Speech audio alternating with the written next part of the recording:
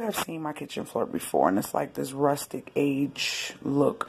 And I had this long runner, which I'm getting ready to show you here, and I actually got it too far, but it was down in the basement. I took it up because I wanted to get rid of it. I just felt like it overpowered the floor and took up too much space. Sorry, hope I'm not making you dizzy, but I now have some rugs from Target that I want to put down, and that way I can see more of the floor and not have so much of the hard work and the design that I want on the floor covered up. So let me show you the rugs from Target. Literally just got them, and this is the box they came in, and I'm going to, hold on, let me move this out of the way. Move that and open these real quick. I can't find my box. I hope they look as nice as they did online. Hold on. So here they are, and I like that they're not really stiff. The reviews said that they stay in place, so that was another reason why I really wanted to have them. And I got 3 of them, and I also got this for my sponges and my brushes if I want to put the brushes in the sink, which I think is better than the one I have. Let me show you that. So, excuse the sink, hubby got chicken in the sink for dinner tonight.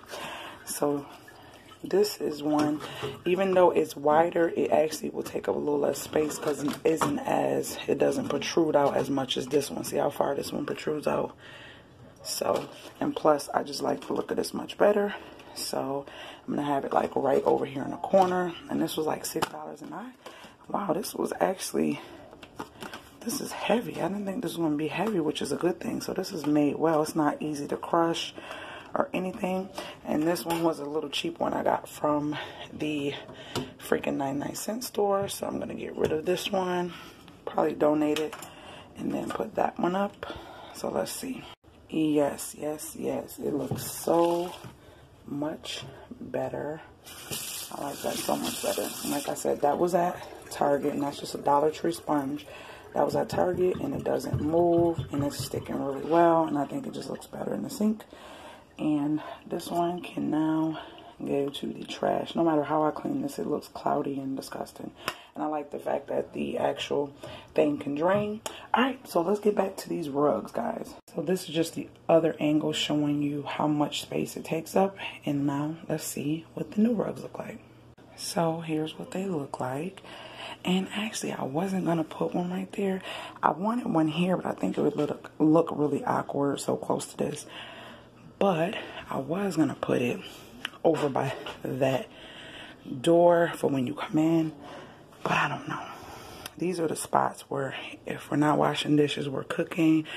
And hubby might be using the fryer or the Keurig or whatever. So I figured those was good spots to have it. Usually if you go in the refrigerator, you kind of in and out. So I didn't think it really was needed there. What do you guys think? I love them. I think it actually allows you to see the floor and not cover up as much. So let me put the bar stools back. Alright, so we put them back. Rizzy is in here. That towel is what we normally step on when we come in from outside. But yeah, this is what it looks like. And I guess we're going to keep the gray rugs. And they got to get acclimated to everything. So these little crinks will go away. But yeah, I like them. For $6.99, you really can't complain too much. The quality is they're actually soft and flimsy, and I like the fact that they don't move. Like, see that? They don't move when you step on them. They're not going to be sliding and stuff, so that's a good thing.